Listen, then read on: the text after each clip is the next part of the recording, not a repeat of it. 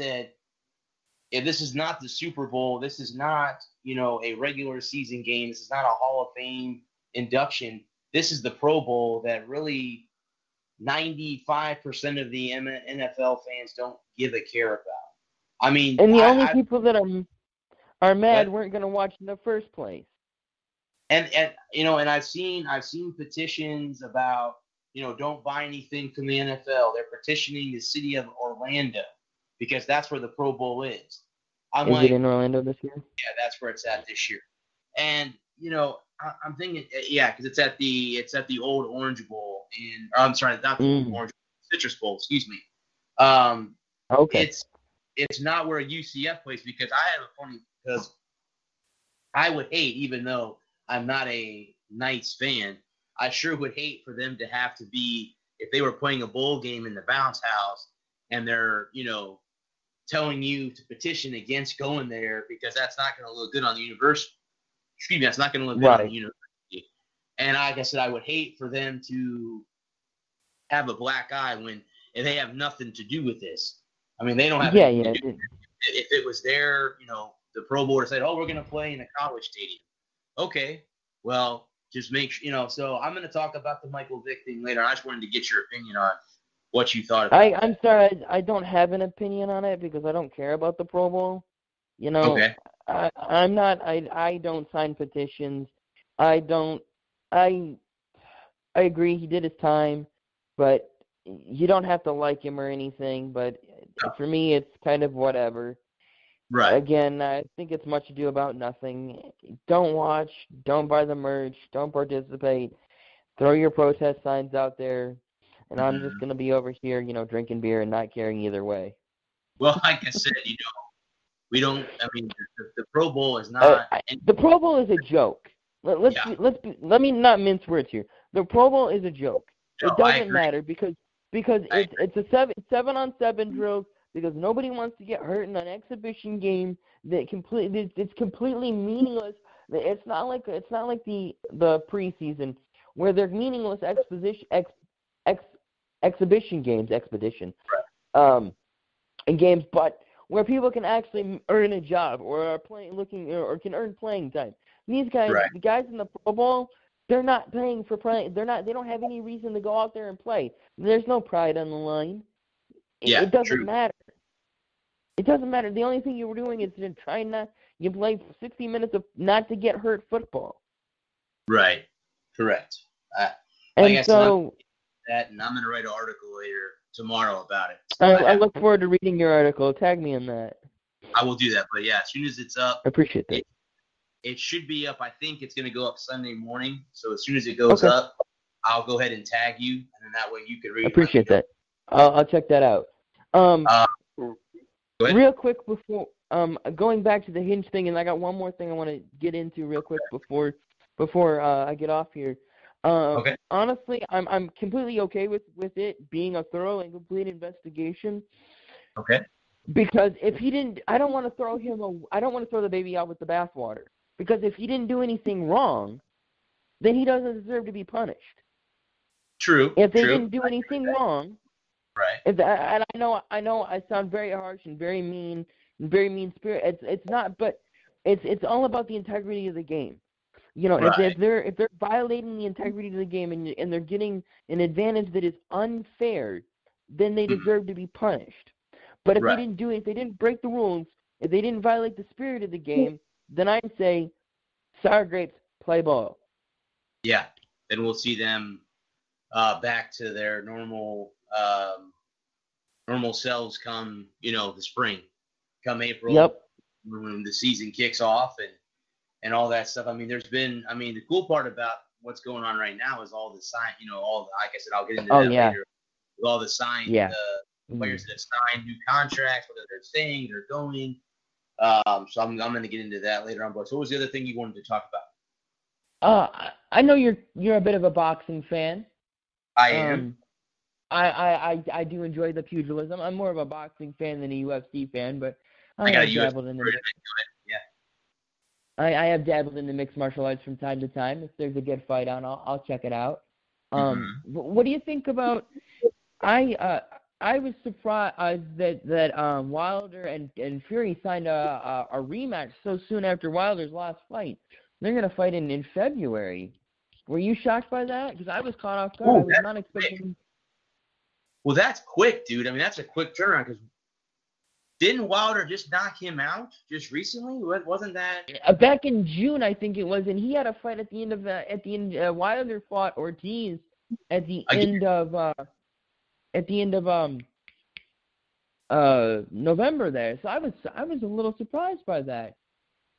Yeah, that is really surprising. How because usually boxing usually you it's have like to 6 months at least. For 6 months out of the ring before you can fight again.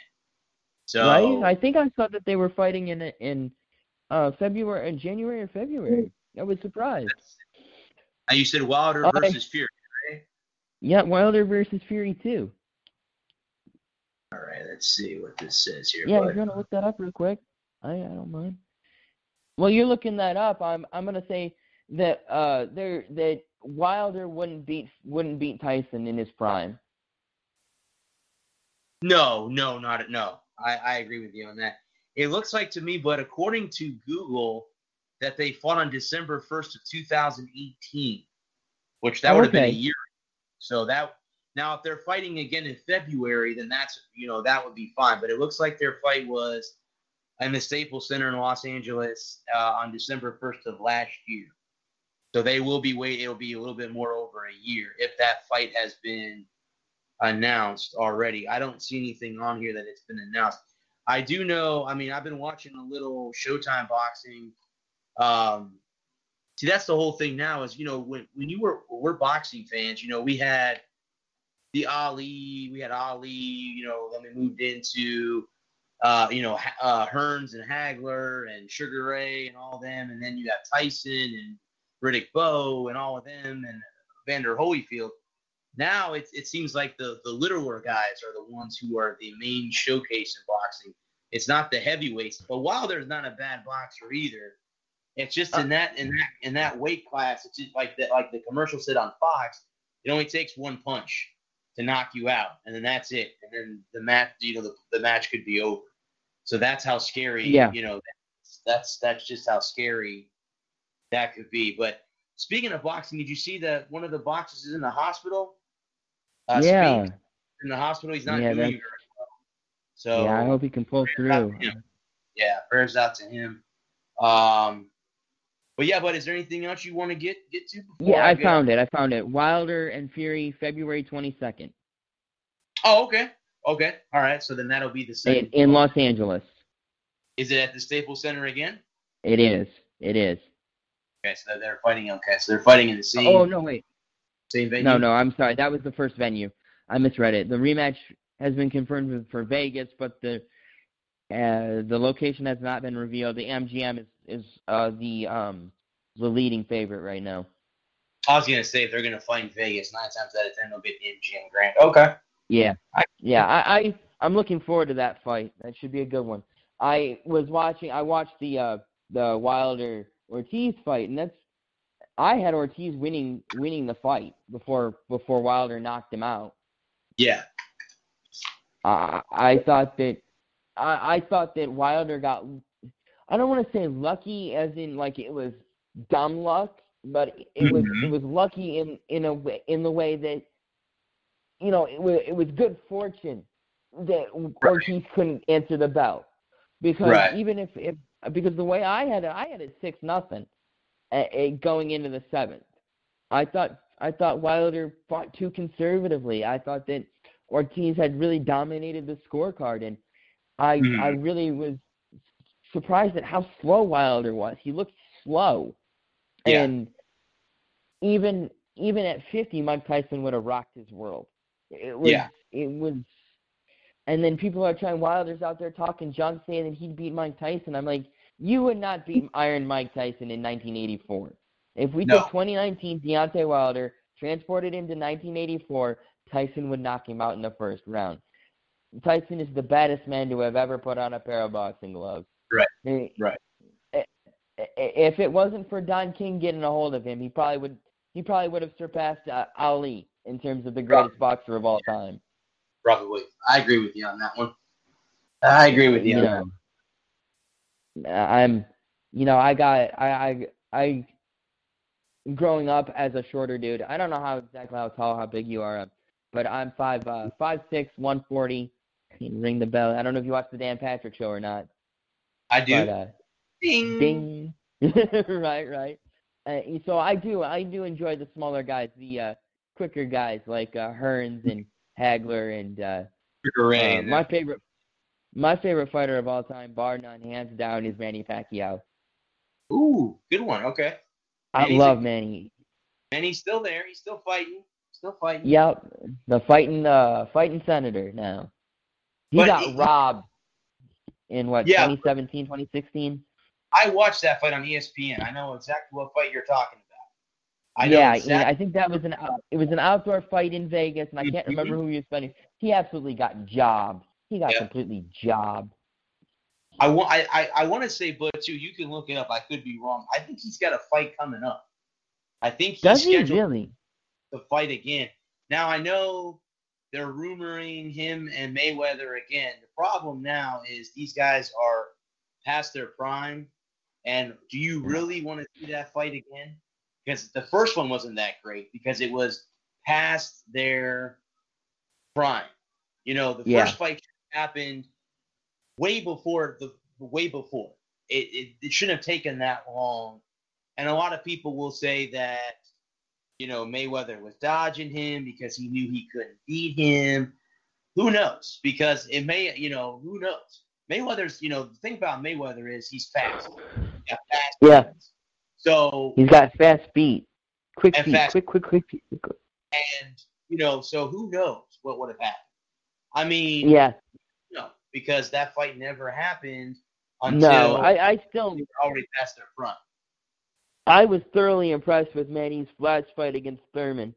Everybody said, "Watch out for Thurman." Thurman's the up and coming young star, and Pacquiao won. Yes, he did. So his next fight is scheduled for July of this year. I thought so. See, I thought that he was. I hadn't heard that the opponent hasn't been announced, and you know I got mad respect for him for still doing it 25 years later from you know when he was just a scrawny 16-year-old coming out of the Philippines. You know, I don't know if you know his story or not, but it's a pretty incredible story. Yes, I do, but I watched a documentary about him.